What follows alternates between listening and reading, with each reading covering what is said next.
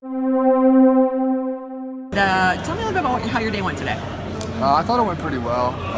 This morning I had 4 interviews, so it was cool to get a vibe of every team and get to know those guys and learn a lot through that process. And then I came over here and did the athletic testing and the shooting drills, and I thought I shot it all right. I know I can do a lot better than that. And athletically, I thought I did fine.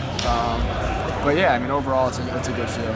And again, I'm curious about your stress level about it. How much stress is there with all these guys, all these NBA executives around as you're playing, as you're shooting? No, it can definitely be stressful at times.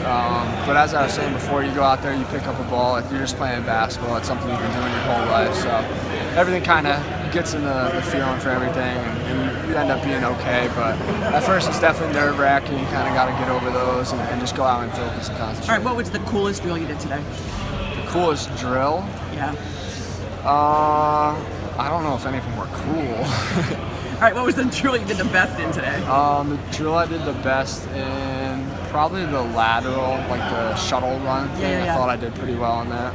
Okay, and you're shooting. You shot. Obviously, teams are looking at you as a stretch four. Yeah. And tell me a little bit how much you've worked on your shooting and what you're trying to accomplish. Yeah, I mean, I work on my shooting every day. I'm getting in the gym, getting shots up, shooting off the dribble, shooting on the move, stationary shooting, whatever it might be. I try and incorporate it all in the workouts and everything, and that's what the guy I'm working out with does too. So I've been working on that a lot, but I've been trying to focus on other areas as well that I need to improve.